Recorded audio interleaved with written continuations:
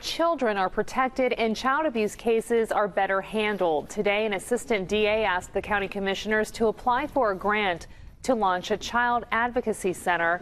If the county gets the $10,000 grant, the plan is to train what they are calling a multidisciplinary investigative team responsible for handling sensitive abuse cases.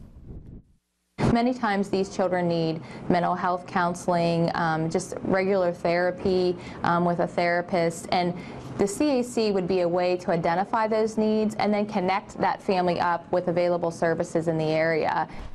There are 16 accredited centers in the state, including one in State College. The county will find out in June whether or not it is awarded the money.